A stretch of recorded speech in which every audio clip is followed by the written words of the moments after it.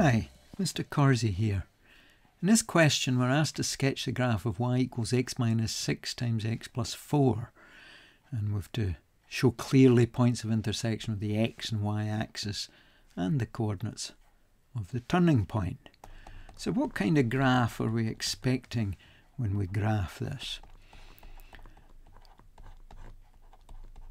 If we multiply out these two expressions using first outside inside last, we get x squared 4x minus 6x minus 24.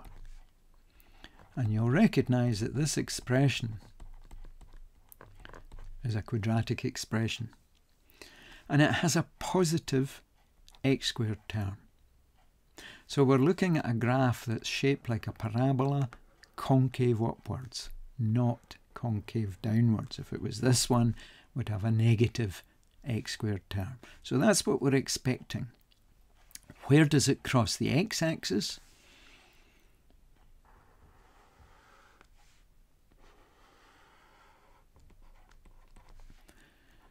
Well, on the x-axis, y is 0. So we would need to establish the intersections with the x-axis by finding out when that expression is equal to 0. Now this times this being 0, one or other of these two expressions will be equal to 0, or both could be 0. If this was 0, then x would be 6. If this was 0, x would be negative 4. So there we have the two points of intersection with the x-axis of this parabola. So it crosses at the point 6, 0 and the point negative 4, 0.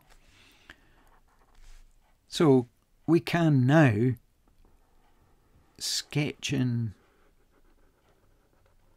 that parabola. So the only thing that remains is these 2 points, the turning point, the minimum turning point down here, and the y-axis intercept. So that was the x-axis intercept that we worked out there, where y was equal to 0. And for the y-axis intercept, we set the other variable 0, set x equals 0, and that'll give us the y-axis intercept. So we're looking at, well, let's take y equals x squared minus 2x minus 24. And setting x equals 0 there, this term is 0, as is this term, so y would be negative 24. So at this point here is negative 24. X is 0, y is negative 24. This point, negative 4, 0, we're asked points of intersection, so we're as well putting the coordinates in on the graph. And the final one is this minimum turning point. Now, the symmetry of this graph would mean that the turning point lies halfway between negative 4 and 6.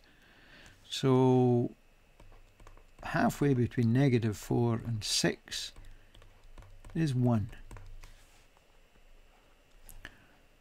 So this point here is the point 1, and what's the y coordinate? Well, when x equals 1, y would be equal to, let's put it in this form, 1 minus 6 times 1 plus 4. So that's negative 5 times 5. That's negative 25. And we can check whether we've calculated OK by saying if this is at a height of negative 25 units below the y-axis, and this point here is 24 units below the y-axis, that makes sense. Seems reasonable in this diagram. So there we have the graph of y equals x minus 6 times x plus 4. It's a parabola crossing at negative 4 and 6, y-intercept at 0, negative 24, minimum turning point 1, negative 25. So that's Mr. Corsi signing out. Thanks for watching this video.